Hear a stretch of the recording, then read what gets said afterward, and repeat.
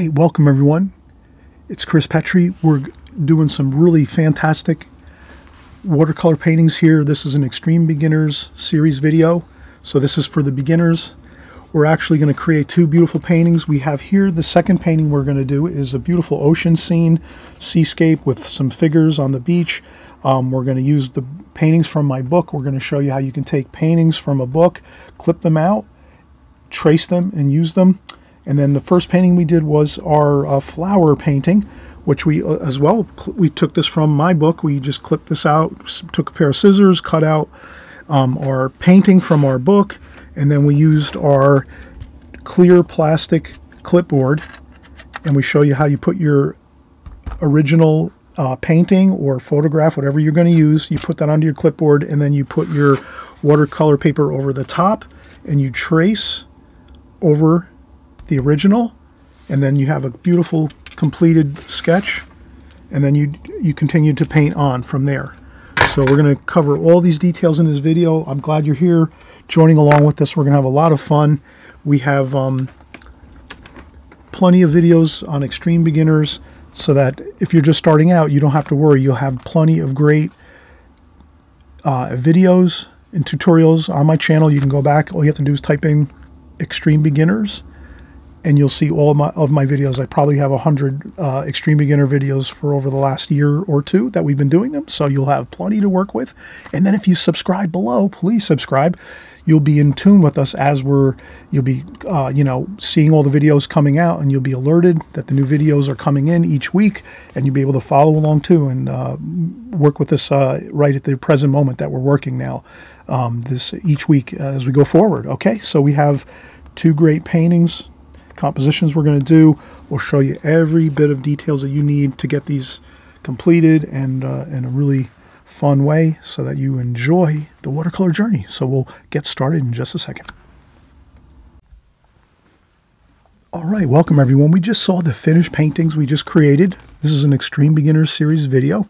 So now we're just going to kind of go over the methods and techniques and steps we're going to take to be able to get to those finished paintings, and why I'm going to explain why this is a great method of working with your watercolors, especially if you're just starting out. So if you're just here for the first time, you're at the perfect right place at the right time for learning how to paint watercolor. And then secondly, even if you've been painting for a while and maybe you need a new approach of painting watercolor, then you're again at the perfect place at the right time. So let's get right into it here. So what I wanted to mention was you'll just need a very, very limited amount of art supplies to start with. So I'm going to go over those right now. The first thing I was going to kind of just mention is the palette that I use, the Prang Oval 16 set, extremely affordable, great paints. All you have to do is really use a water spritzer bottle, and if you spritz these paints just a little bit, they become activated and you're able to work immediately. So there's no waiting time or anything like that. When you're done with this palette, when you're done painting for the day, for the session that you're working, you just close the palette and that's it. And then the next time, the next day, or the next evening, or the next week, you're going to pick back up again. You just open it up, spritz a little bit of water onto it, fresh, clean water onto your paints, and they're ready to go. So this is a great palette for beginners. I would say this is just the ultimate. So we have this palette. And this palette, incidentally, does come in different shapes. Like you can get the rectangular paint wells. I happen to always purchase the ovals, but you can buy the rectangular shapes. But the main thing is the 16 colors. You want to have the 16 colors, and I did rearrange these colors in my palette, so you can check out my video. You just type in Chris Petrie Prang Oval 16 palette, and I'll show you in that video. You just research that video, type it into YouTube, into the search bar at the top of YouTube. You just type in Chris Petrie, C-H-R-I-S space P-E-T-R-I space oval, O-V-A-L space 16 space palette, P-A-L-E-T-T-E palette, and you'll see my video pop up, and that'll show you how you can rearrange your colors in your palette just the way I have them, because there's really an importance to setting up your palette and keeping your colors in the same place every time. When you're opening up your palette, you want the colors in the same location every time. So when you run out of paints and you buy a new palette like this, you're going to take all the colors out and pop them back in this exact same order, and it's real easy to do. Simple. In that video, you'll see it. So we have our prime oval 16 set. Second thing is a spritzer bottle. You can get the Holbein spritzer bottle, and I think all of these art materials here and supplies are in the description box below. You might have to click on the word more for more information, and then you'll see all of the links to Amazon, and Amazon usually has all of my art supplies that I personally use, and that's the links below are all the materials and art supplies that I use personally that I know are excellent, so you'll never go wrong if you're purchasing those. But you can also shop around on Amazon to get a little better pricing, or if you want different colors and and so forth on things, or different shapes of brushes and whatever else. You can figure that out. But just wanted to mention that. So Holbein spritzer bottle, that's how we spritz our paints to get them a little moist as we go. And then, of course, the prime oval 16 set does come with a brush, and it's a wonderful brush. This round brush, it's mostly for smaller paintings, so if you're going to paint a little bit larger, well, you're going to probably pick up a little bit larger of a round brush here. And I have this Simply Simmons number 9 round brush. You can see it's a little larger. And then there's other brushes we'll have below in the links in the description below. You'll see I have the Princeton Art and Brush Company set. You can buy a very, very inexpensive set. Incidentally, all of these art supplies here are very inexpensive. So you can start off really with watercolor painting in the beginning, and welcome if it's your first time here on my channel. You can really spend very, very minimal, a very, very humble amount of money to get to invest in art supplies, and you'll be ready, set, and going with watercolors. So again, this brush does come with the set, so you'll have a brush and your paints, and if you want to upgrade and get a few extra brushes, synthetic brushes, watercolor brushes, you can do that. So we have those. Again, tissues, everyone has these, but I use these a lot, tissues, so you'll have tissues on hand. Those are easy. Same thing here, Scotch tape, you probably have this at your house. I like to use this rubber water container, collapsible water container. It's more quiet. I've been noticing that I should shift over to a rubber water container, because my plastic ones make a lot of noise when I'm painting, and it probably just makes like an unpleasant noise when I'm painting. I apologize for that for those of you that have been putting up with that for years. But this is a little bit better, less noisy when I'm tapping on my my water container when I'm working. So this will be better for my videos going forward. And then what else do we have here? We have the clear, transparent a clipboard. So if you can purchase one of these are absolutely phenomenal, because we're going to show you here on this video how you're going to trace some really cool, interesting paintings using this clear clipboard. It's really a great investment, and it's not expensive at all. And the last thing I notice here on our table, this is it. This is the last thing we need. I would say purchase 2 of my books, Methods for Success, Watercolor. I've just created this book in the last year or so. I think if you buy 2 of these, you're going to be all set. One you can keep for reference when you're painting and drawing and painting in watercolor. And also you can leave it on your coffee table too, so it's like a nice conversation piece when people maybe come by and visit. They can look through it, and there's a lot of great, cool paintings and interesting things in here. But the second one I wanted you to purchase for the reason we're going to start clipping out these paintings out of this book. So you're going to have one book that you're going to trim out all of the paintings that you want to work on. So we'll cover that next in a few minutes. So that's why I suggest buying 2 of these. One of them, you're going to trim out the pictures, cut them out with a pair of scissors, and we're going to use them to work with our clear, translucent clipboard. And then we'll show you how you're going to trace onto watercolor paper. And then the last thing we need is watercolor paper. And of course, I use Fabriano watercolor paper. So you'll see that in the description box below. I have all my art supplies, and you'll see that I use Studio watercolor quite a lot for a lot of my painting. So I'm hoping you'll pick up the Fabriano Studio watercolor. It comes 11 by 17 pads of paper, and there's literally I think it's 50 sheets for a pad, and it really lasts a long time. You can use other papers if you want to as well, and but I do suggest the Fabriano Studio watercolor paper. So that's all we would need, actually. And so we would just have the additional watercolor paper here. So you'd have a sheet of watercolor paper. You have my book, 2 of my books. One book you're going to trim out the pictures and cut out the pictures. The other book you leave for your reference so you can use it to work from or to leave on your coffee table. And then we have all the rest of the things here: clear, see-through, translucent, clipboard, spritzer bottle you can get anywhere. This Prangle 16 set, of course, Scotch tape, magic tape. Probably you have that around the house. You have tissues around the house. You could use a glass maybe, like a nice heavy bottom glass for your water container if you needed to. And then just a couple brushes. One brush comes with this set, so you have this brush that comes with the set, so you don't even have to really get a brush. But if you want to pick up a couple extra brushes, it's a good idea to have that. And I do, again, in the description box below, we have extra brushes that are pretty much like this. These are some square flat brushes. And there's other ones too you can research, but the round brush is really the main brush I use, the round brush. And again, the paper is important. All right, so we're all ready to get going here. Let's take a quick break. When we come back, we'll kind of show you all of the techniques and methods that we're going to use to create the paintings in this video. And then by the time you're finished with this video, you'll have seen all the steps and necessary things you have to do to get started in watercolor, and you'll be having a great time of it too, because you're going to be creating some really beautiful compositions in watercolor. Okay? All right, so we'll be right back in a second. All right, so we're going to get started here on our next phase of the tutorial. So I'm going to set my water bucket over to the right. There, I'm going to put my tissues over here again, the same location to my right. We'll set the Scotch tape over there too as well. We're going to set up our watercolor paper in just a second. So I'll just start to get everything situated correctly here. We'll put our brushes over here to the left. Our palette I'm going to set to the left for right now. Over here.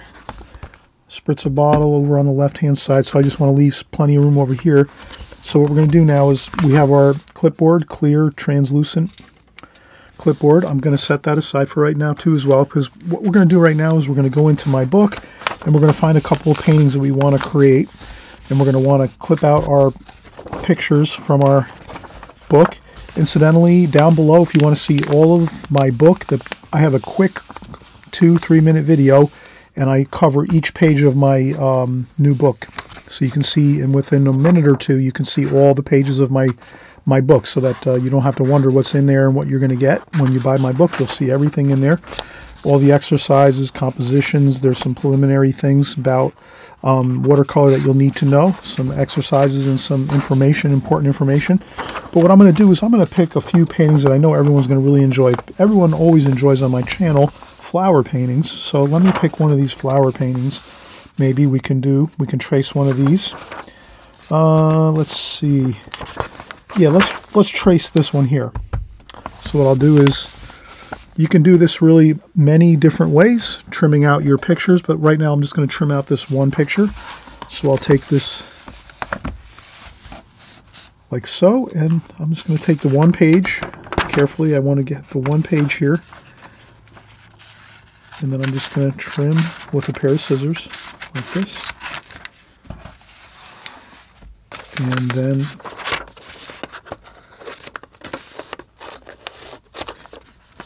actually, the way to really do it is to buy 3 books. And the reason I say buy 3 books is when you go through my book, you would trim out all of the first page on, as you go like this. Then your the second copy of my book, you would clip out all of these pages on the back.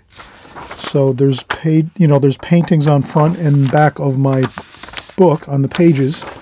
So if you want to trim out this one, you might be able to actually get, you wouldn't have to actually, some of them you'll be able to get 2 paintings from one page. So you would be able to trim this one out here, and then this one down here you can trim out. So, but not all of them work out the same way. So this one here, you could trim out this page and you have this beautiful, wonderful flower painting here. And then on this side here, we have some coastal, beautiful boathouse and some coastal areas, the bay.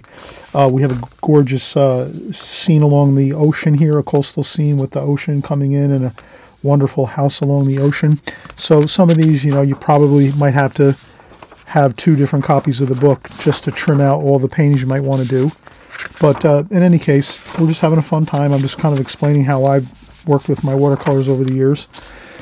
So this here, we've clipped out this one painting. It's perfect. We're going to use this one here for our flower painting. And let's pick out another like coastal scene. I know everyone really enjoys the beautiful water and things like this. Ocean, beach, coasts. Let's find a good one here. Let's look through. We've got plenty of great photographs of my paintings here. So you'll pick the best one you like. There's beautiful lighthouses. We could do a lighthouse if we want. We have beautiful lighthouses here, boats, ocean compositions, beautiful, some more boats here. We have some beach scenes with hurricane fences. What else? What are we going to do here? I would say, oh, this is a nice one. Hey, this one's really fun. We could let's create this one here. This one's really nice. So we'll clip out this one. This is the ocean with some figures. And again, we're tracing, so you're going to be able to trace your figures here and be able to, you know, tackle this type of a painting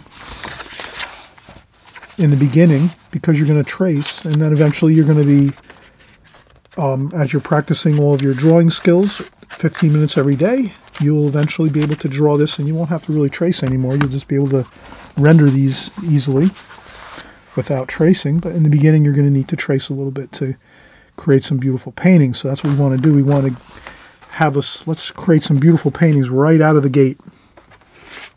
Okay, so we've clipped out some paintings, and then what I'm going to do is, just so I remember, I'm going to take this book here and I'm going to call this one here, I'm going to say this is my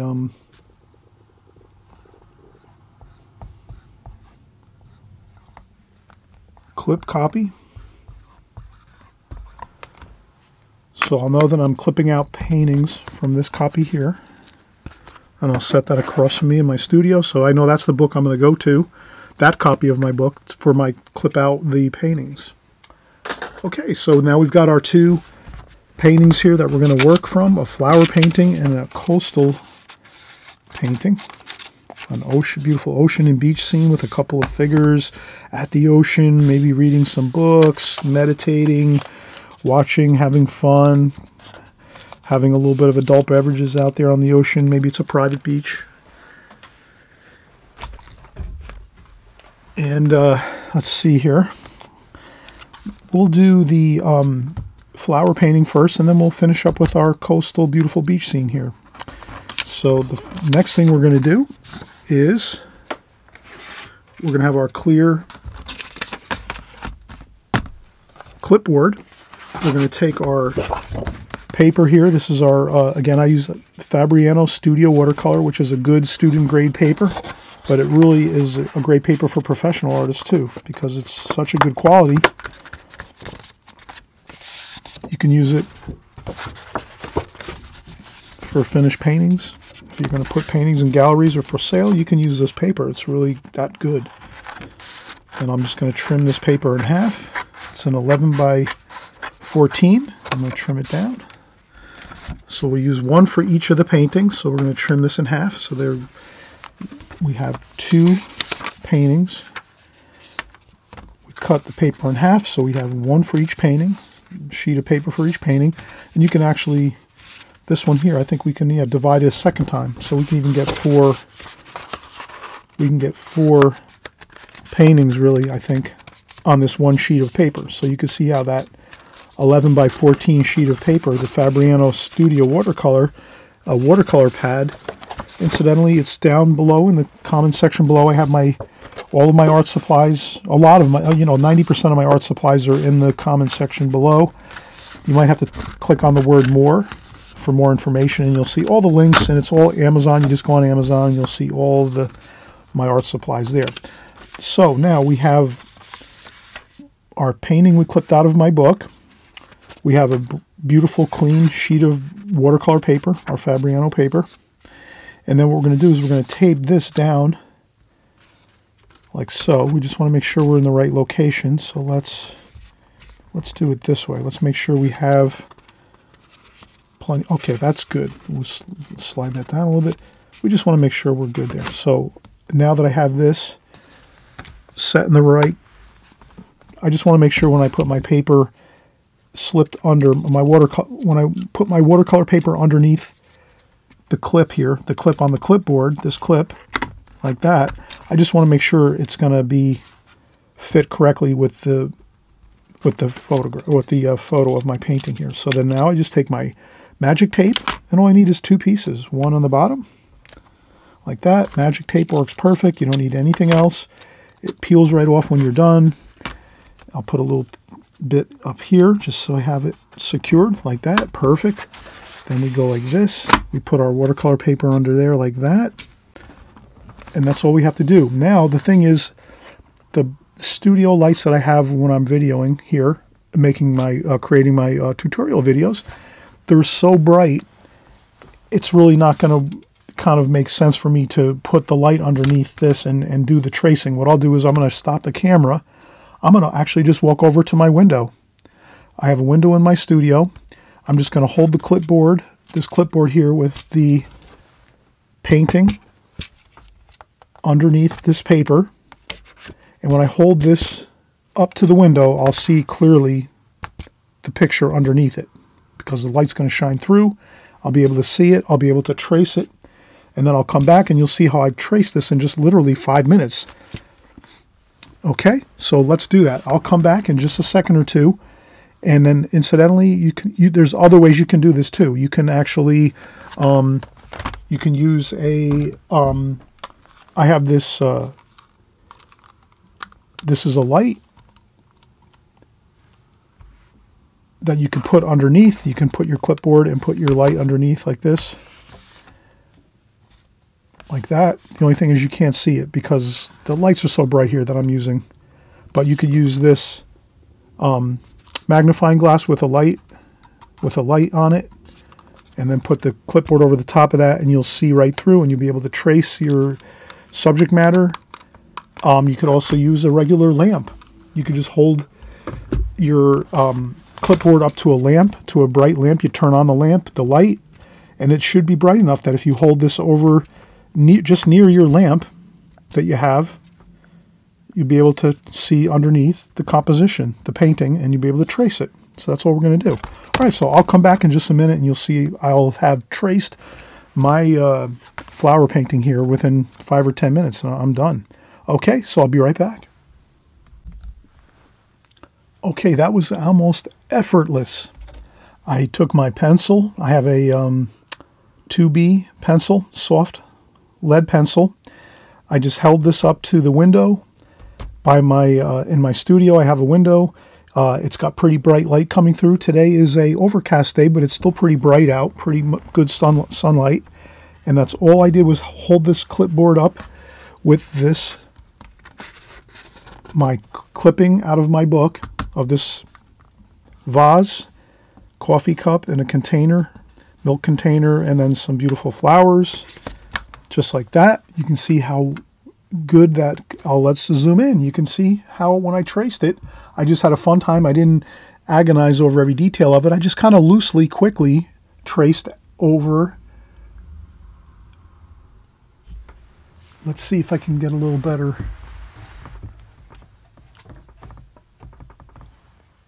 Sometimes I have to adjust my lighting a little bit to kind of see how it,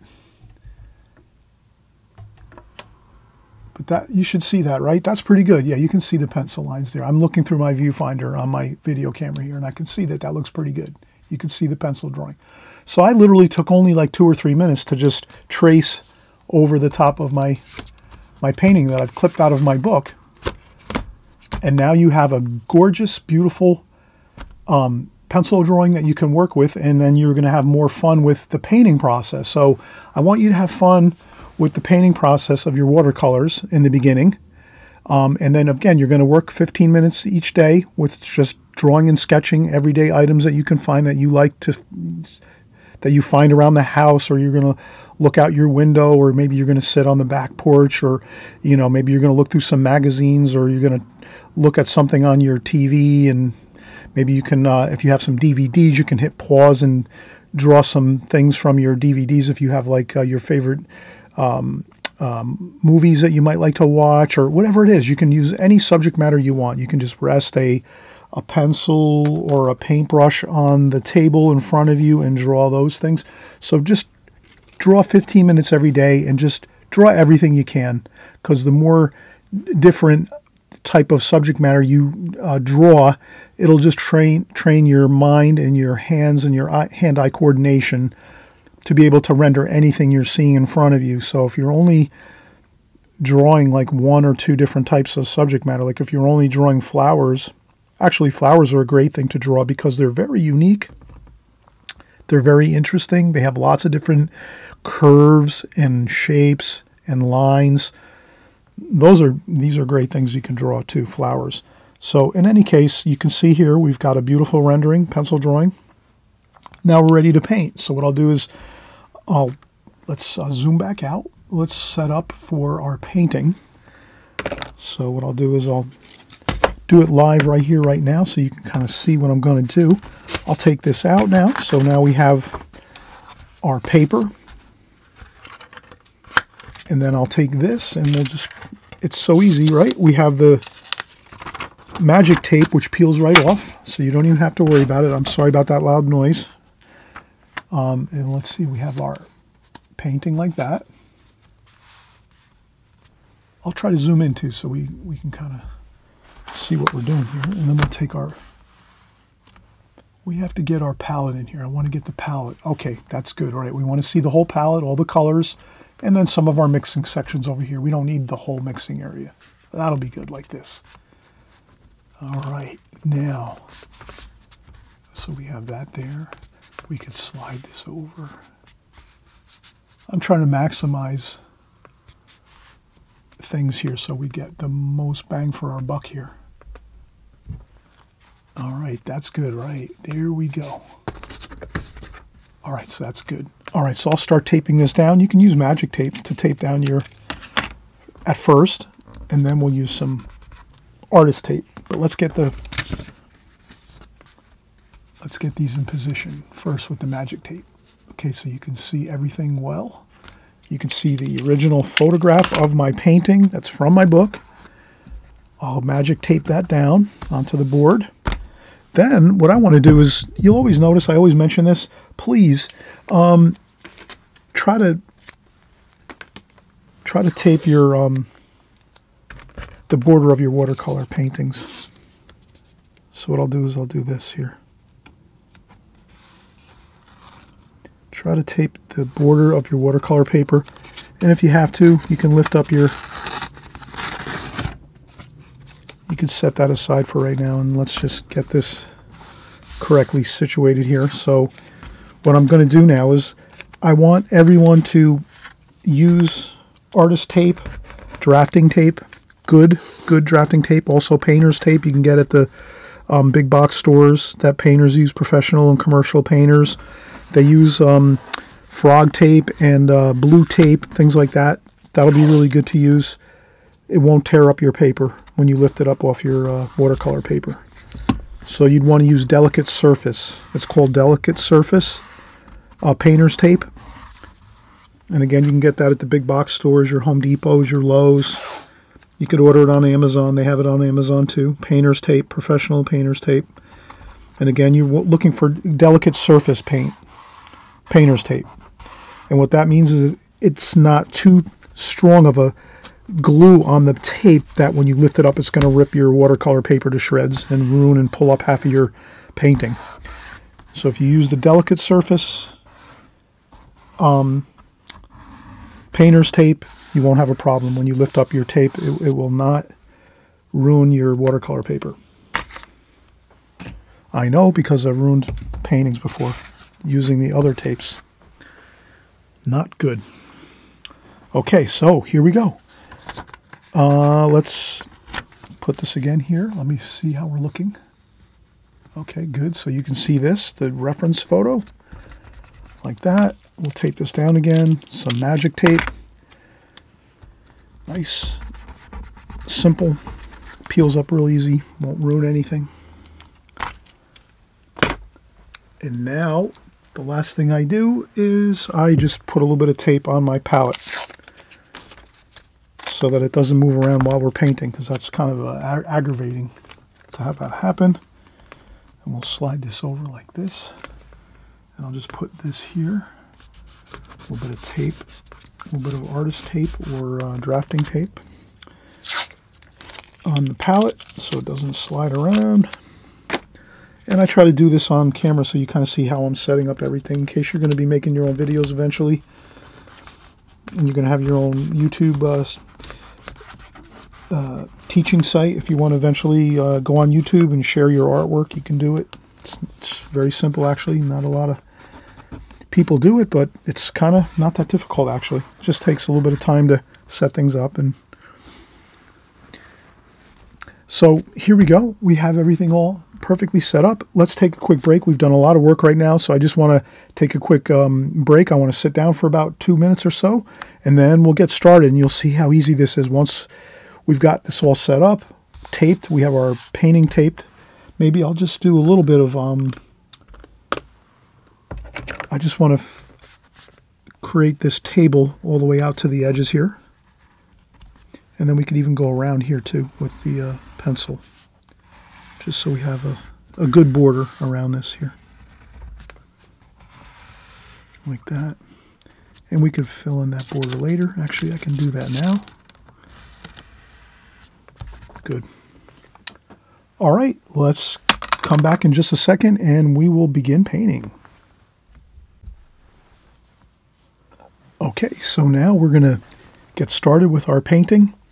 Again, this process is really simple. You just follow along each step of the way as we go. So you would just, if you really want to get this process down and really have it like set so that it's like a kind of like a program you follow, you would just take this video and just watch it, you know, a number of times. You might even take some notes. And this way you can do this, replicate this same process over and over and over again, and you'll have great results right from the beginning when you're starting out with your watercolors. And again, that's why I have these extreme beginners videos, so that this way anyone that's just starting out, and if you're just starting out here, I thank you so much for coming by. I want you to have confidence in what I'm doing here on YouTube, in my teaching, and how we go about doing our watercolors, creating watercolors. You're going to get better at watercolors consistently. And again, all I do is just give basic instruction that's really going to just go a long way. So again, we're going to practice our drawing 15 minutes every day if we can. Yes, you're going to miss a few days here and there. That's totally understandable. We're all busy. We have busy schedules in life and things like that, or things come up where you can't always do it. But if you're just shooting for that goal of 15 minutes every day of just doing a little simple sketch of something, whatever you can, sometimes you'll do a little bit more. Maybe you'll practice a half an hour a day, do a larger drawing. Let's say you just basically grab a pen or a pencil and you have like sheets of paper, or you can purchase some notebooks and things like that and just draw on those, some sketchbooks with plain white paper, or you can just have some printer paper. You can grab a bunch of printer paper and just put them in a clipboard and just draw to your heart's content each day. So I'll start out with my, the Prang Oval 16 set has, again, this round brush that the paint set comes with, and this is plenty good enough to start with. And then I'll just have my water, fresh clean water to my right over here. We have our palette here, so what I'll do is I'll start mixing some colors, and I'll try to do the darks first. So we'll look at this painting and we'll say, what are the darks here? Let's start with those first. And another consideration we will have when we start out with is usually, you'll recall that we usually paint either alla prima or glazing technique.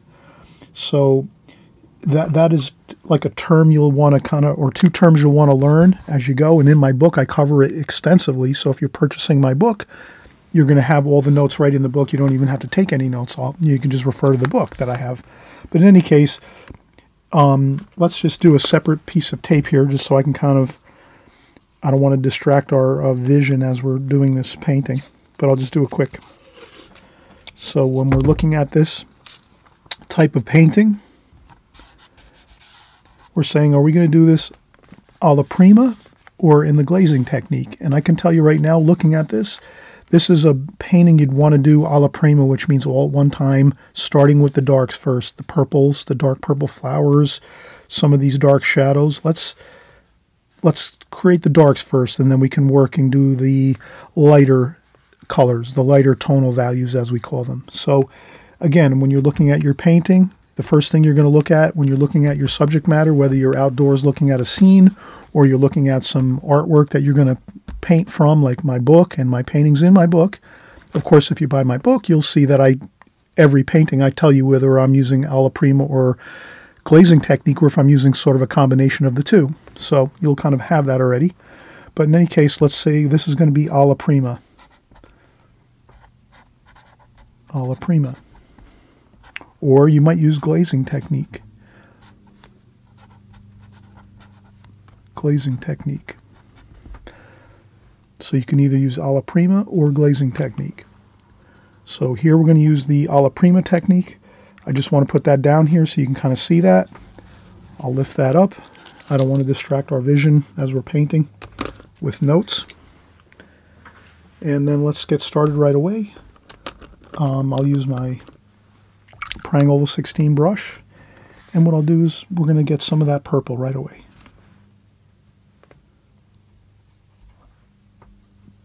Now you can kind of see I'm going straight in the paint and getting really dark, beautiful, exciting color like that for these darks here. So what you'd want to avoid is, just to mention it, you'd want to avoid doing this.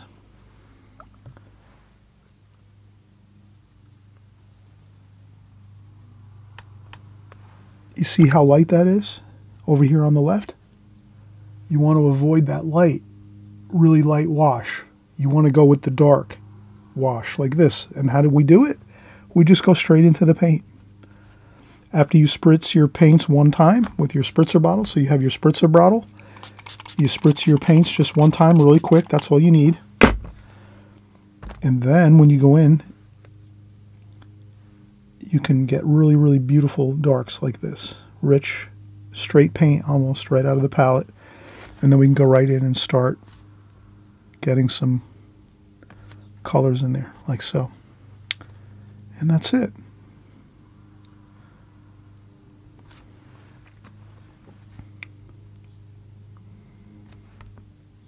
And always remember, you're the artist, you're going to be able to adjust things as you go.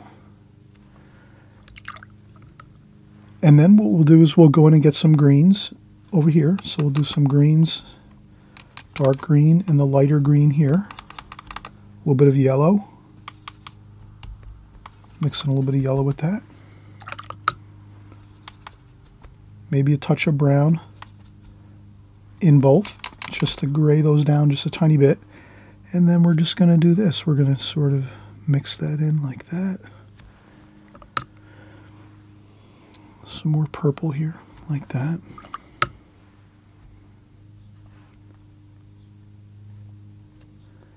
And then we're going to go in and get our greens here. So we're going to do some green leaf forms here. See how we do that?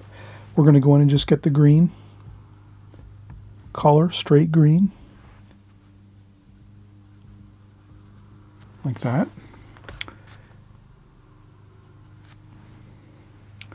And then there's some more greens here. So as you can see, I'm trying to get the darker bits of color here that you can see in this painting.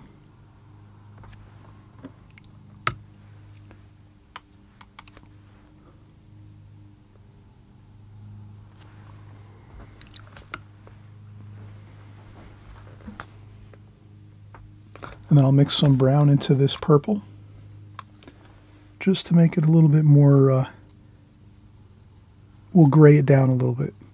Now the key here is you don't want to paint, I just wanted to mention this, quickly. Can you see how I've left a lot of white paper? I've left a lot of white paper within this whole bouquet of flowers. The tendency is, just mentioning it, the tendency is to kind of like fill this whole area in with paint. So what we have to do is really think ahead now before we start painting in all this area in the center of our bouquet of flowers, is let's leave white paper in there. So now you're going to see that I'm really kind of like that is it for me. I'm not gonna paint any more.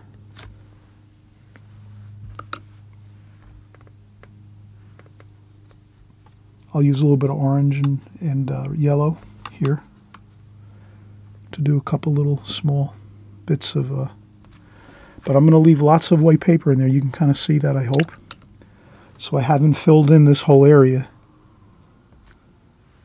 with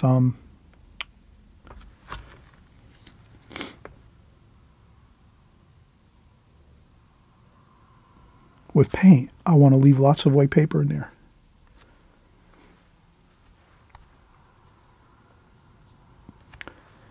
And then we're going to just basically make the note. Let's make a note to ourselves, just so we have it. The light is coming from here, so we're going to make our little light insignia. We always want to have that light insignia in our, somewhere on our tape around our painting, or drawn in with a little bit of pencil somewhere around the outer edges, just so we kind of know, okay, the light's coming from here this way. So that means we're going to have a shadow on our vase like this. And then what we do is we have a tissue in our hand because we want to make sure we can handle our watercolors with efficiency and expertise. So we will take our brush, rinse off the brush in the water container, dry off some of that water on a tissue so that our brush is damp, not soaking wet. And then we can slowly mix this edge here softly so that we have a soft transition from the darker shadow over to the light, if that makes sense. And then we can add some warm too. Let's add some warm golden color into this shadow too. And I'll do the same thing, rinse off the brush, dry off some of the water on a tissue, and then just gently take a damp brush and kind of work that over that way. And then you could add some more dark there. A little bit more golden color there, like that.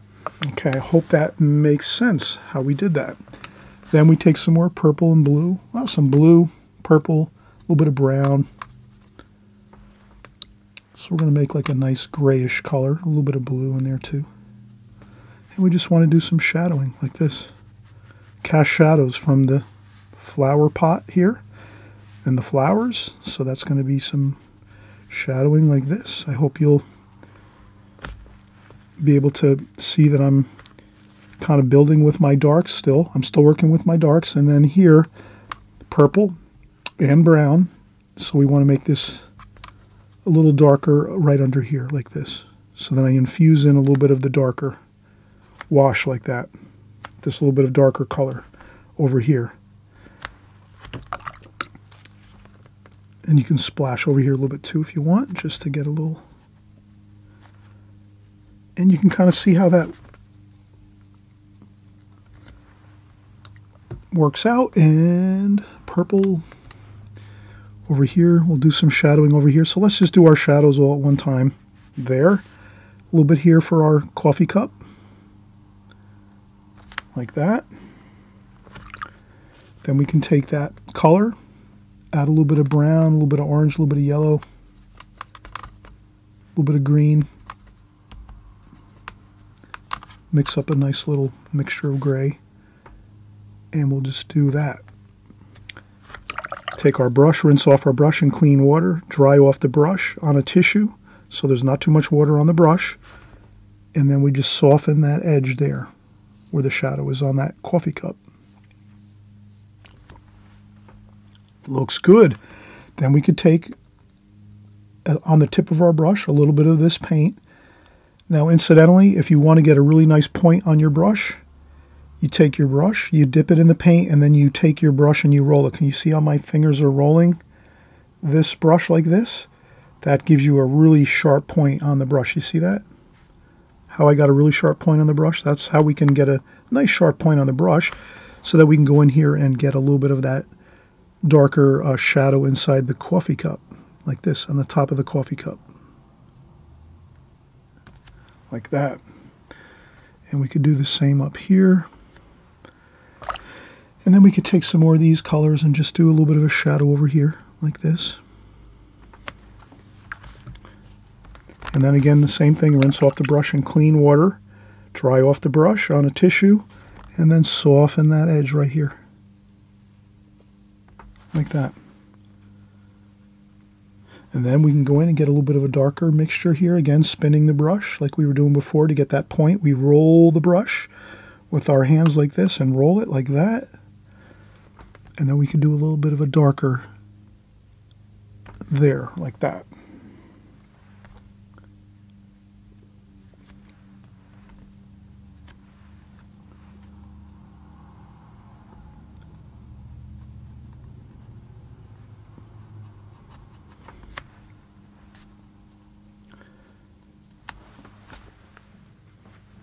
Okay, so you see how I'm going in and layering some of these washes. If I want to make it a little darker, I go in, add some darker purple there. Straight paint though, right now, so I'm doing straight paint. And I think we're pretty much good. I think we almost have everything all set. Let's do a little more green over here and yellow. There might be a little more green and yellow over here for a couple more of the... I'll do a couple splashes like this. Like that. And then maybe I'll do a touch of a background color over here, just on the back of the table. There we go. Look how that looks good that looks. If you add a little bit of that that color in the background on the wall, so if you can imagine, I'm using all the mixtures we've already used, so that it all harmonizes together, all the colors and washes, and you just add a little bit of that color to the back here, and you just kind of swirl it around a little bit. You get that effect of the wall behind, like this. Splash a little bit. Splash.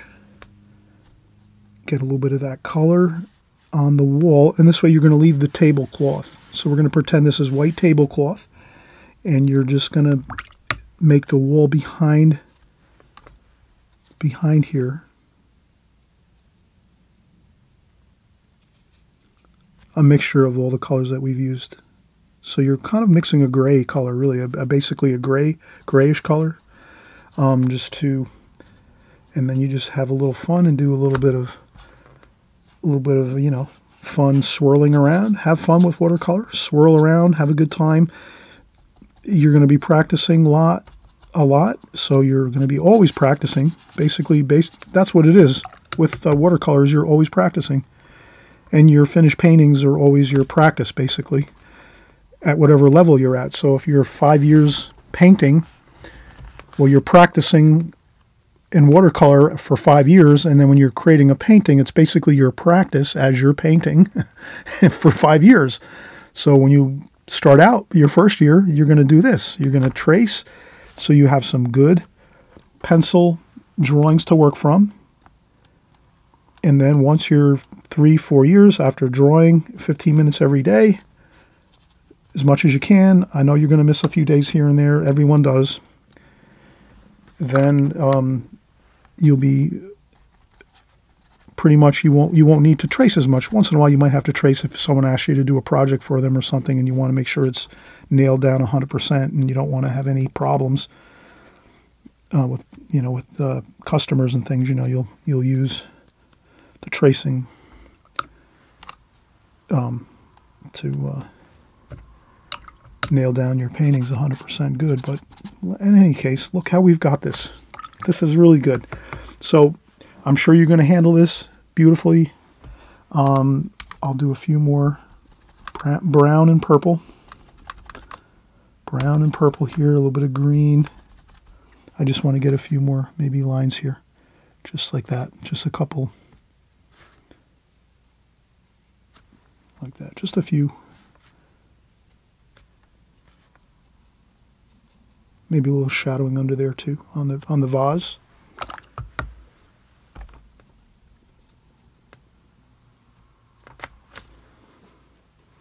Well, I'm hoping you had a great time doing this first painting, and we just started because we have one more painting to go. We're going to have a great time.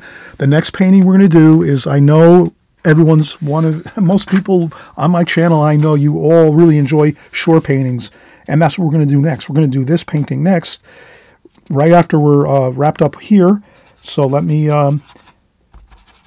finish up here, and we'll reset everything so that we can do this second painting, and we'll go through the process again one more time so it really solidifies the step-by-step process you're going to use when you're creating your paintings, your compositions and your paintings as you go when you're just starting out in watercolor. Okay, so we'll be right back in just a second, and we'll get started with our beautiful ocean scene with a couple of figures on the beach. Can't go wrong with this type of painting. It just has so much exciting feelings to it. You're on the beach, you're out there, you're in the sand, the hot, sunny, beautiful weather. You're out there, the ocean waves are crashing in. You get into the spirit of things, into the zen of the moment as you're painting this, and next thing you know, you feel like you're actually there when you're painting this. All right, so it's a kind of a fun thing when you're painting. It's fun, it's exhilarating, and you actually feel like you're there in the places that you're painting. So when we do these on-location style paintings like this, you really do feel like you're there when you're getting your mind into it. You're hearing the waves, the ocean crashing in, all that fun stuff. All right, so let's get started with another painting. We'll have two paintings on this video, of course, so let's put this here, and we'll be right back, and we'll set up for a second painting. All right, so we're going to move along here. We're going to take our beautiful shore scene here, our ocean, coastal seascape scene here with some figures. We're going to do this next. We're going to create this painting next. We're going to take this and we're going to save this so we can paint this again and again if we want. We can paint this 2, 3, 4 times, as many times as we want. I'll just leave that tape on there for now. I can just trim off the tape. Sometimes even the magic tape sticks. So you can always just trim off the magic tape right at the edge of the paper like so. And then you can just tape over it again. And you can do that as many times as you need to. So that won't affect the painting at all.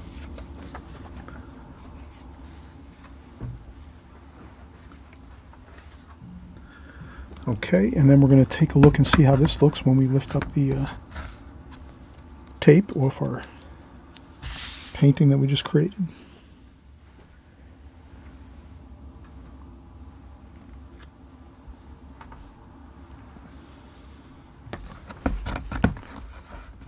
Okay, there we go.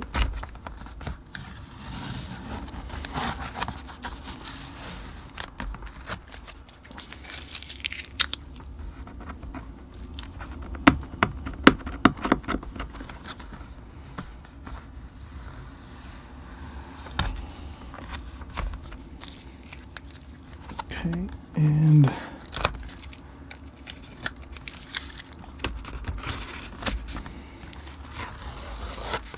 that looks good when you have a nice border around the painting. All right, let's get started with our second painting. So we're going to replicate the process. The first thing I'll do is let me take my spritzer bottle. I'll just clean up my palette a little bit. So I'll just note that it's a lot better if you can clean your palette between paintings, because you're going to be using different colors. We're going to use different colors in this next painting, maybe some similar colors too, but it's better just to start with a fresh, clean palette.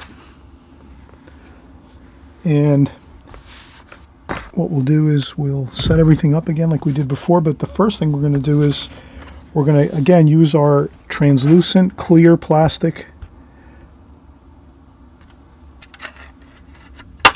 clipboard. We're going to take our painting, put our painting down. Again, this is from my book. I clipped this out of my book, so you buy a copy of my book and you call that your clip copy, and you clip all the paintings out of my book and you use those for your compositions as you're working, and then you'll be happy to do that. It'll really work out great. You'll have a lot of good practice time in on just small compositions like this. So again, I'll take this and we'll set it down here. I just want to make sure my paper is going to fit fine. Okay, good. Yep, That'll fit fine. If I put some magic tape now on my,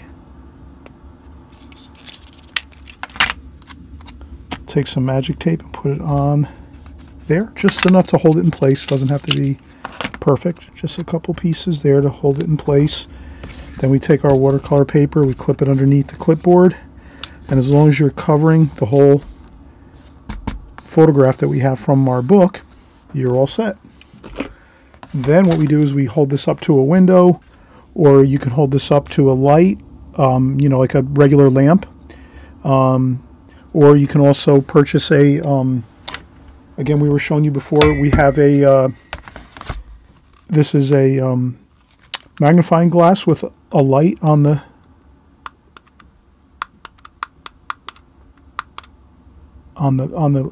magnifying glass, and you can place that underneath the drawing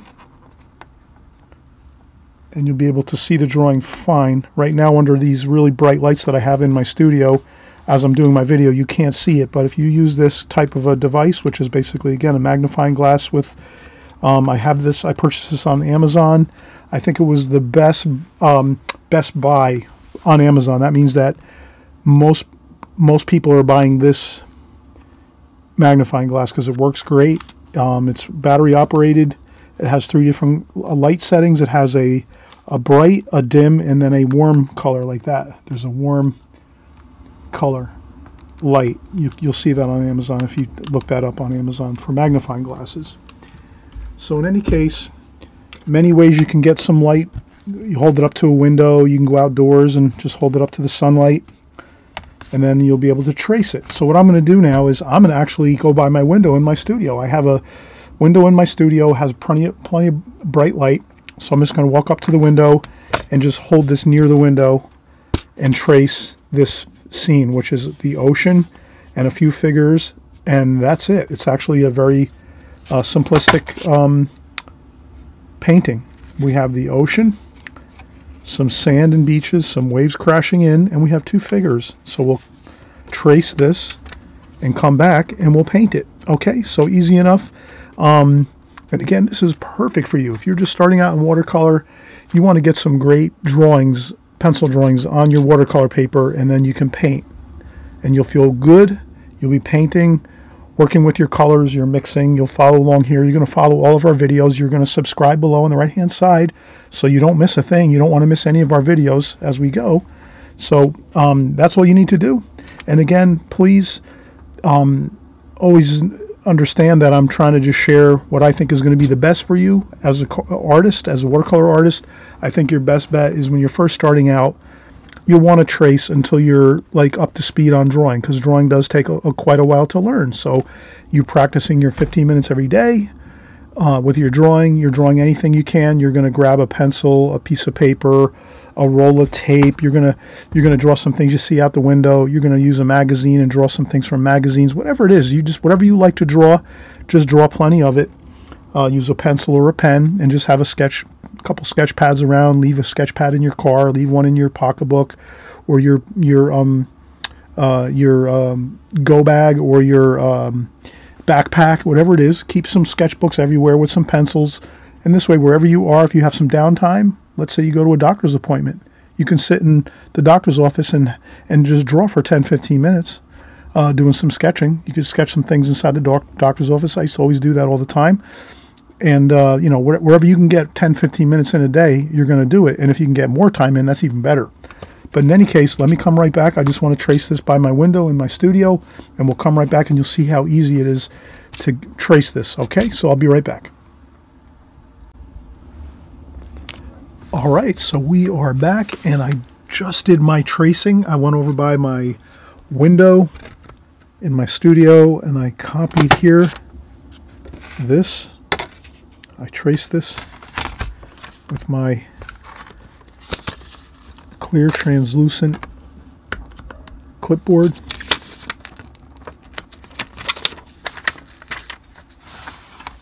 Okay, I'll put that there.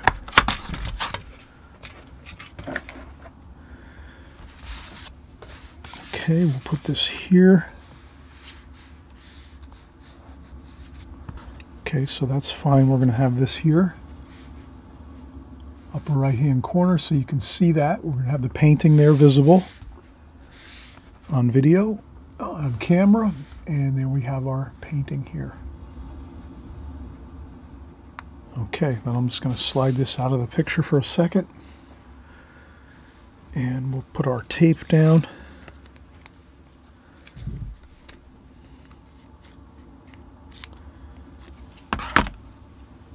And I always encourage, please tape your watercolor paper.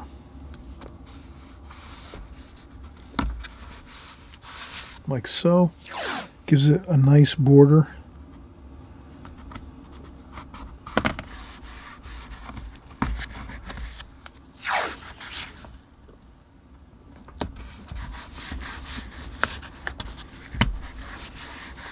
You can use drafting tape. This is Pro. It's the brand is called Pro drafting tape. They make great watercolor tape for your paintings. You also can purchase frog tape from your local hardware stores. Also, I think there's a lot of great products out there. There's 3M. They make painter's tape. This is frog tape. This is the blue tape. This is a little bit, I think, a little bit too strong of a glue or tack. You want to have low tack. It's called low tack tape. That would be for like fine moldings and trims. If you're in the painting aisles of the store, you'd want to have a low tack trim tape, painter's tape. Okay, so we have everything taped down. Okay, good. Then we're going to, from here, we'll put this back on camera.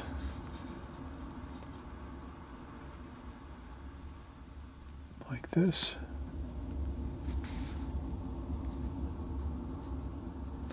And then we'll take our Scotch invisible tape again. And we'll just couple pieces just to make sure it's secured down like that. Okay, perfect. All right, let's get started. So I'm going to use my Simply Simmons number 6 or number 9, I should say. I'm going to change out my water so you can kind of see I have my water container. I'm going to empty out this murky water, muddy looking water, and then I'll take some fresh clean water, bottled water, and fill it up. I usually fill it up about halfway, not even halfway. I'll set that aside to the right side of my table, and then what we'll do is we'll start painting. And I'm going to do this one, I'm going to create this painting the same way we did before, a la prima. So what we'll do is we'll just take a piece of tape, just so I can kind of put it right on camera here so we can all kind of see.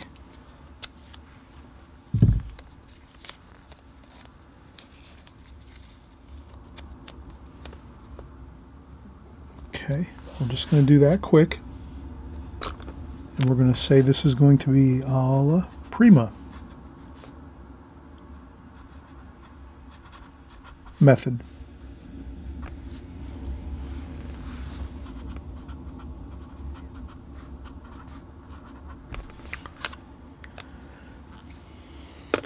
A la prima, all at one time, all one go. I'll start out with the darks. I'm going to start with the figures.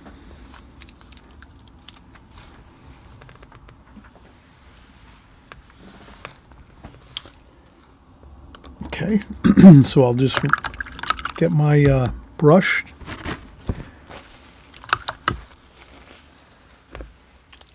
Spritz a little bit of fresh clean water in my spritzer bottle right onto the paints, to the Prang Oval 16 set. And then we're going to start with our darkest dark. So let me start with the figure in the chair. Let me make some darks here. So I'm going to go with blue,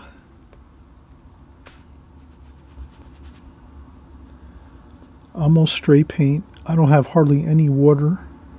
Purple. So we have purple, blue, a little bit of orange in there.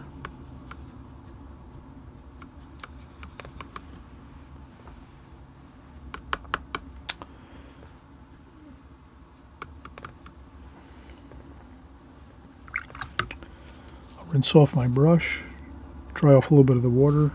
I'll go in and get some orange, yellow, brown.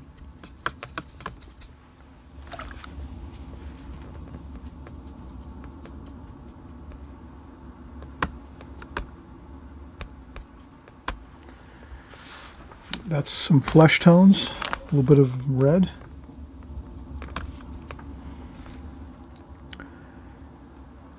What else? A little bit of green.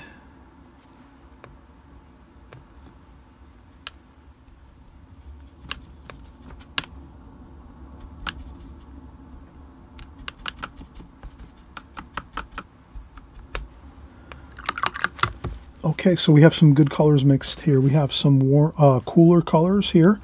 Greens, blues, a little bit of a brown in there just to gray down some of the blues and the purples. Purple, blue, a little bit of brown, a little bit of orange. We have some greens here, a little bit of this turquoise color, which is like a viridian green. This is the beautiful kind of turquoisey color that we're going to use too. We have some of that. We have our flesh tones too here, so we have some good flesh colors: orange, red, yellow, a little bit of brown, a little bit of yellow, a good flesh tone, a little bit of beach sand color up here, brown and yellow, a little bit of red maybe. So you can kind of see already I'm mixing the colors that I'm seeing in the painting. The blues, the purples, some blues, some flesh tones for the flesh tones of the figures, some gold and yellow for the beach, maybe some of that sand color. And again, we have plenty of blues and greens, but we're gonna mix the ocean washes in a little bit. But first, let's get our figures in. So we're gonna start with our figures first. And then I'll just start going in, and I'm going to try to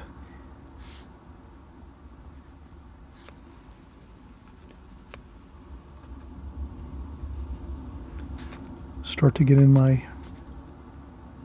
the darks of the figures here. So we're going to do a bit of the chair here.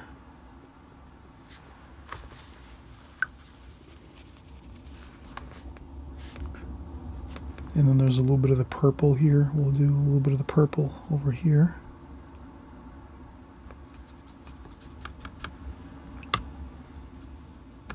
A little bit of water there, just to get it. Now this brush here I'm using, the Simply Simmons, I noticed that the point is getting a little bit, sometimes you're going to notice your brushes after a while, they do wear down a little bit, the tips, and then you don't have as good a point. So right now I'm going to go and see if I can use this, which is my Da Vinci synthetic travel brush. That's a round brush. Let's see if I can get a little bit of a better point. So I'll put that in the water and see what happens here. Let's see how that looks.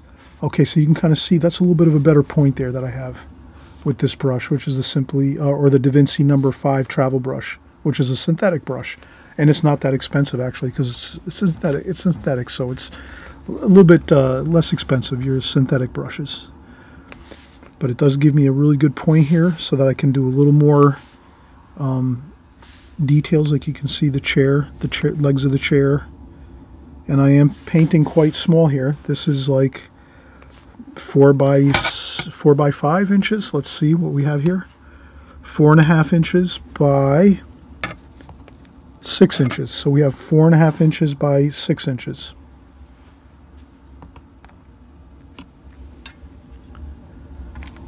So this is almost like postcard size. So that requires smaller brushes like this. And I'm going to add a little bit of gold into that blue color. so that there's some warm and cools here. And there might be a little bit of this violet color. Let's do a little violet, see how that looks. Sometimes we experiment with some new colors.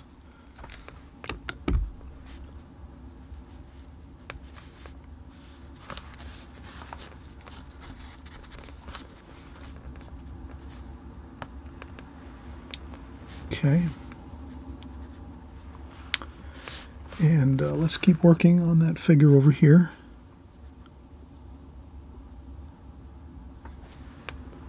And again, some warm and cool colors, so I don't want to make it just blue or green. The chair is sort of blue and green with some golds in there too. And some blue and purple here, a little bit of brown, darker dark here, a little bit of a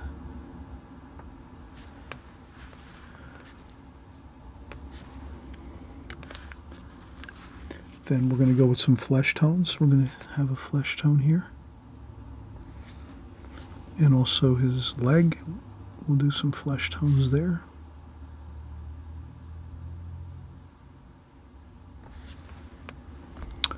And all you have to do is just add a little bit of that color there of the flesh tone, and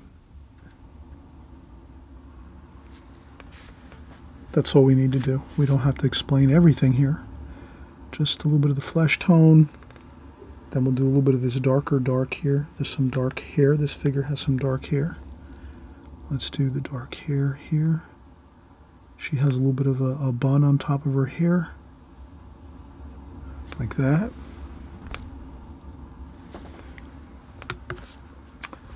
And she has on a blanket of some sort like that.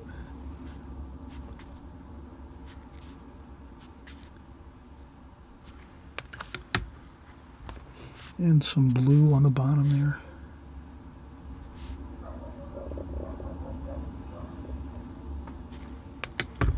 And then some more purple for the shadow under here. So she's going to have a shadow underneath here.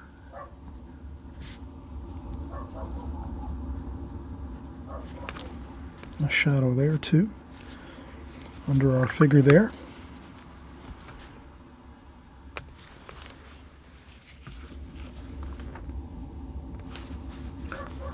You could also lift up some paint if you have to. And then some more, we have some backpacks here or some duffel bags, some interesting things here. Kind of just like little small bits of color. And then at this point, I think our figures are looking fine. We have completed the figures so far now in the painting. A little more of that lavender color for the color of light. A little bit of that light lavender color on the beach. I'll do a little bit of the sand color, a little bit of that golden color here. Just scrub on some color for the sand a little bit. A little bit of blue maybe too. A little bit of blue color. A little bit of splashing with the sand color. So I have some speckles of sand here in the foreground, like that. Okay. All right, now's the perfect time we can actually take a break. We did the figures. We have that completed, the chairs, the figures. Maybe we'll do a little bit of the arm here, flesh tone.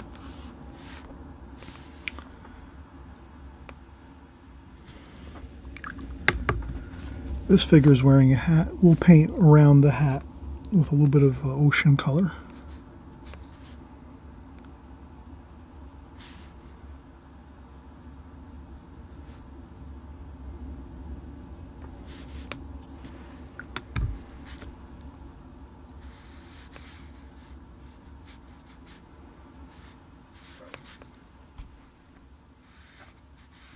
And I'll put some ocean colors in there, like that.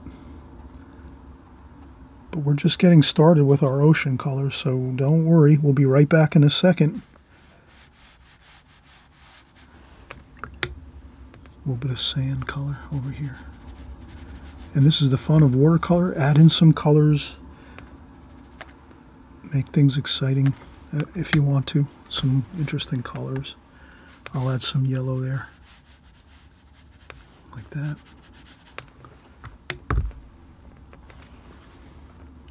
Okay.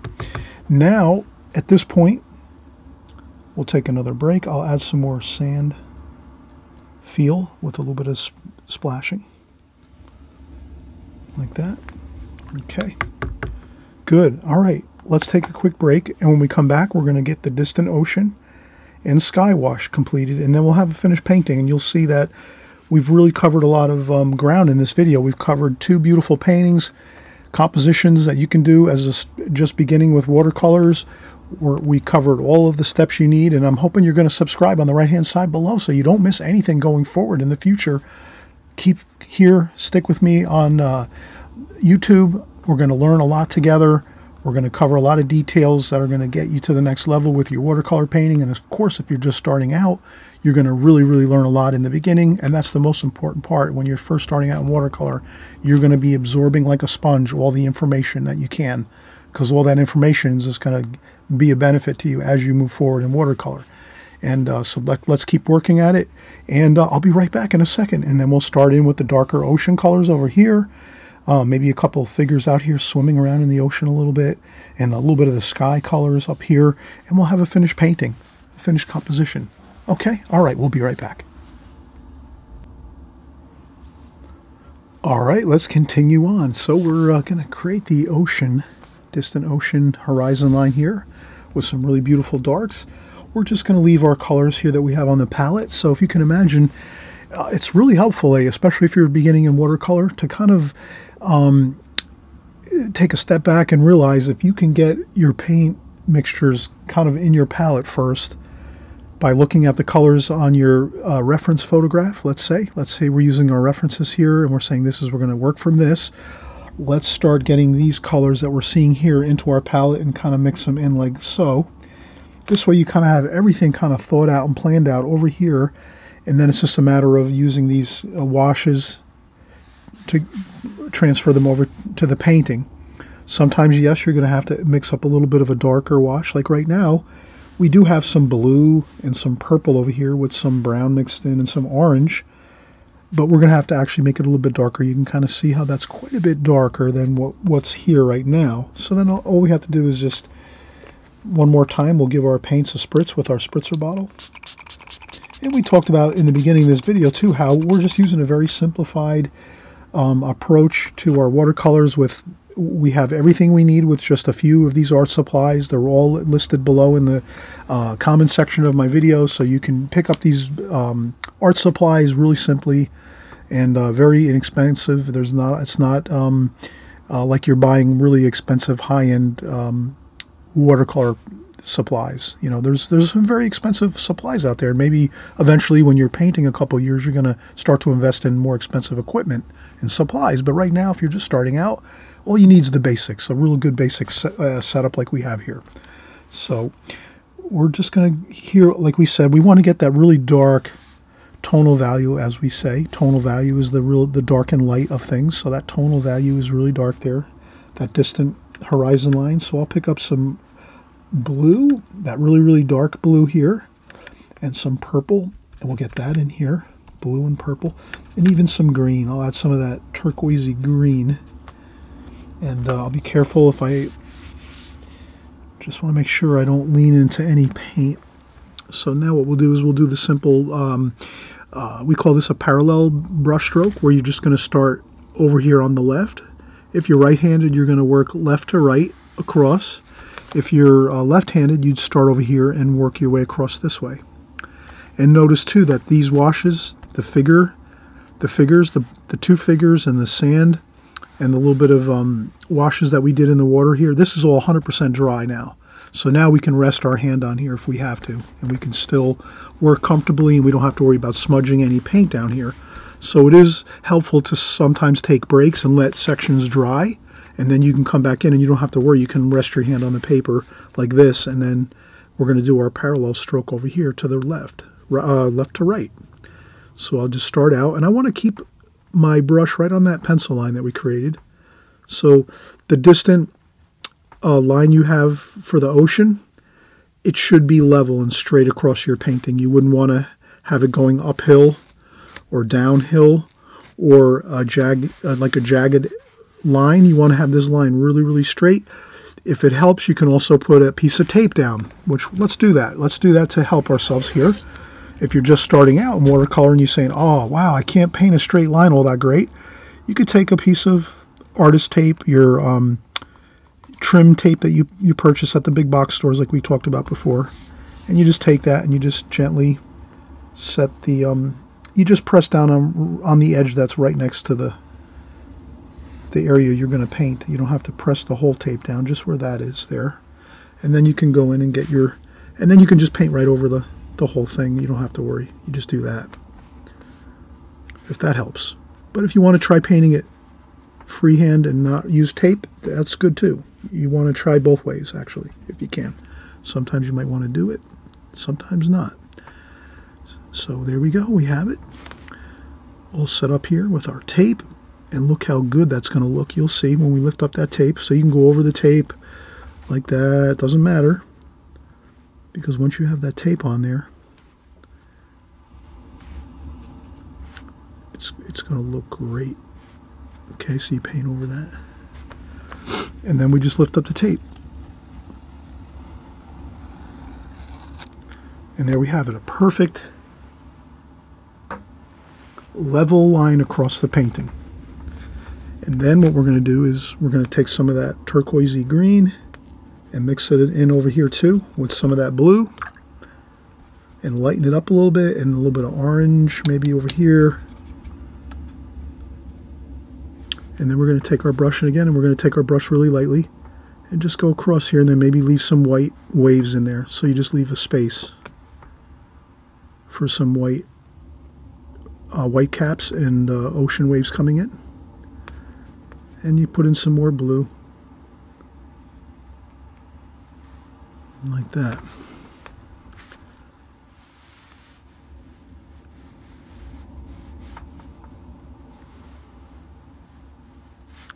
So you'd want to leave some of those white bits of paper.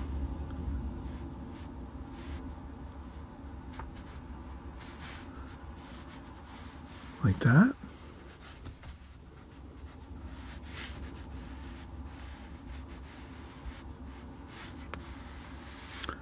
And a couple of just good bits like that. And that's fine. You have it. That is your ocean. Your distant horizon line of your ocean. You can blend in a few spots if you want. But you want to leave some of that white paper there, sparkling white paper. It gives you the feeling of the waves coming in and crashing in, and the ocean spray kind of bubbling up here and there. That's really important to keep that, leave that there. Don't cover over everything with a blue paint. Now we're going to do the sky, and the sky is going to be equally fun. What we're going to do is we're going to take our brush and add some fresh clean water on the paper. So you're just going to take your brush with some fresh clean water and go over the top half of your sky. I wouldn't go all the way down with wet paper where the ocean is. I would just dampen the paper up top here, so the top half of this section here. So if you can imagine, this is your top section of the sky area, your top half. So from here up, you dampen the paper just a little bit with some damp, fresh, clean water. And then what we'll do is we'll use the same colors here, and we'll just get in a nice sky wash like that. And you can make the darker areas up here, higher up in the sky,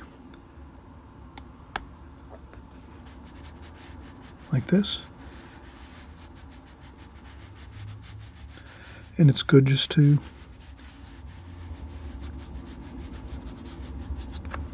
Have fun with it. Don't get too worried about things. Use a little bit of this flesh tone color.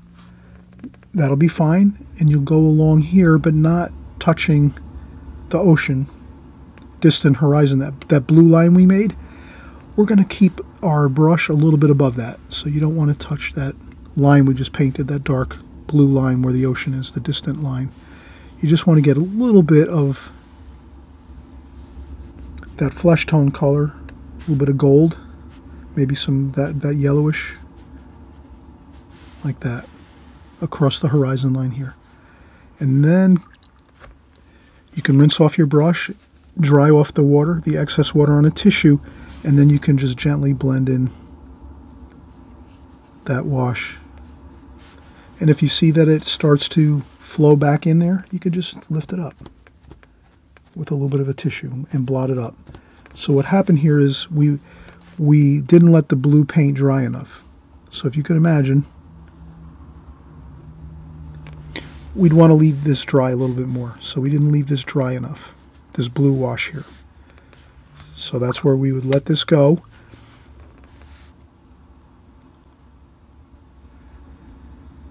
I'm going to just try to see if I can... I think I should be... Yeah, that's good enough. All right, so for me, that's pretty good. A little bit more blue here.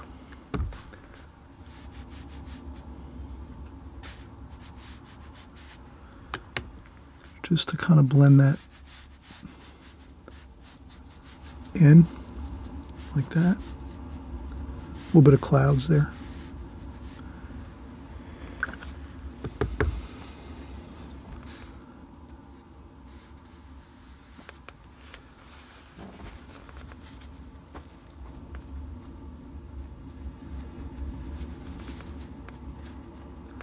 Sometimes you'll have to use a tissue to blot up some things.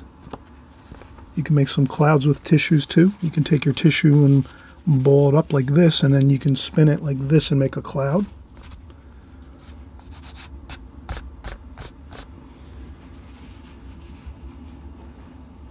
But I think this is fine.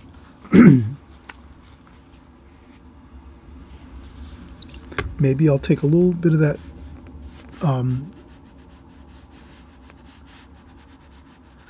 that turquoisey color, and let's just get a little of that turquoise color here where the figures are.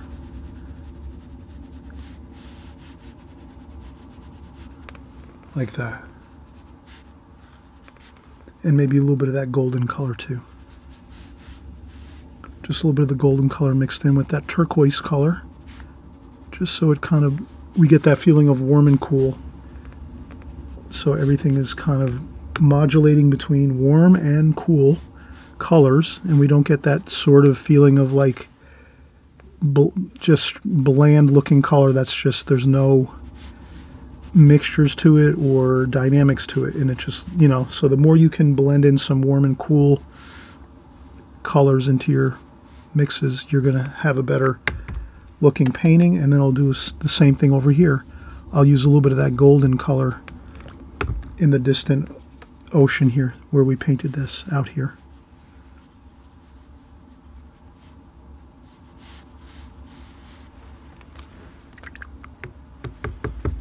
And then you can even go in and get a little bit of the darker washes here and take some more darker blue, viridian green, that turquoisey green, the blue, maybe a touch of orange. And then you can do a little bit of darker darks here, just to sort of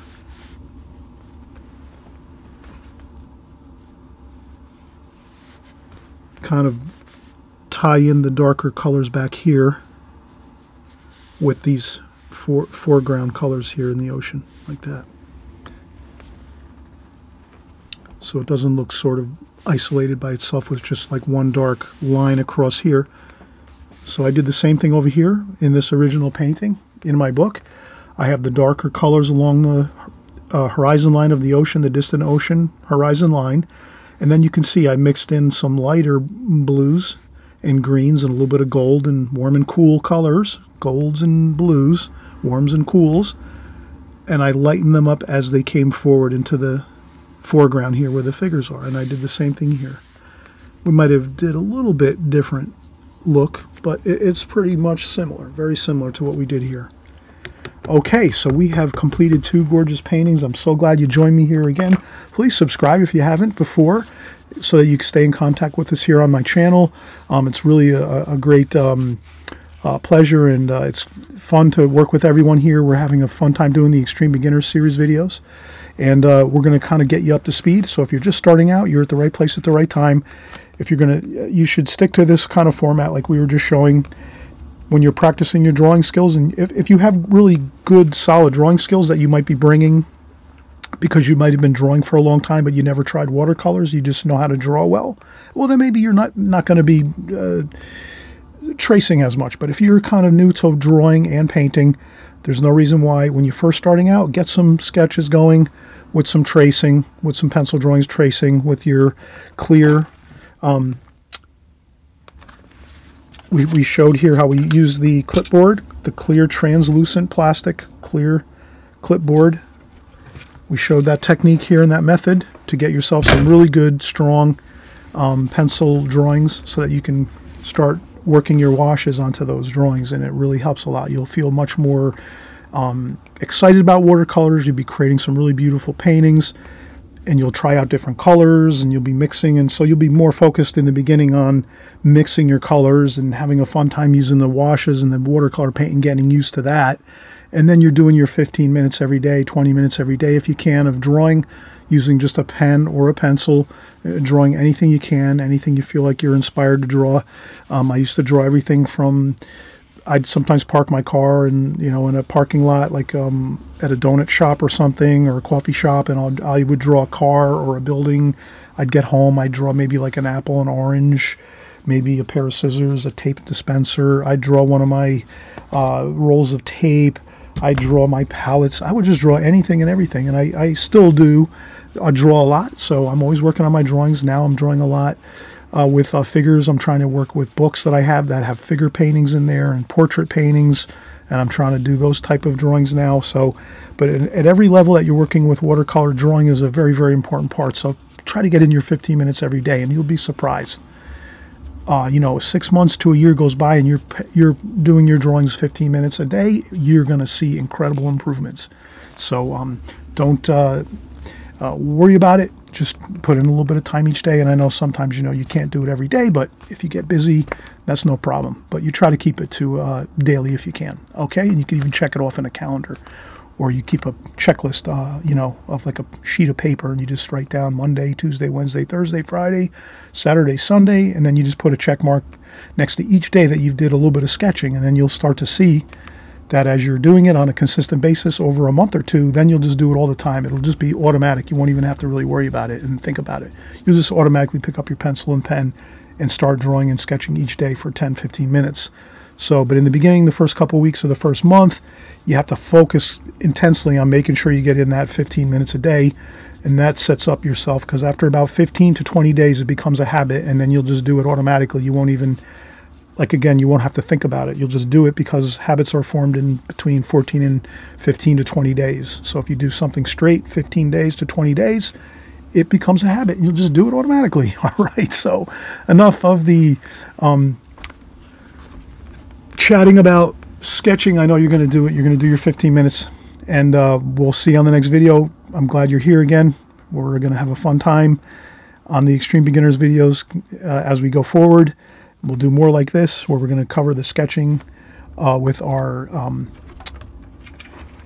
tracing techniques that we do, so this way you can have a really good time of it. Okay? All right, we'll see you on the next video.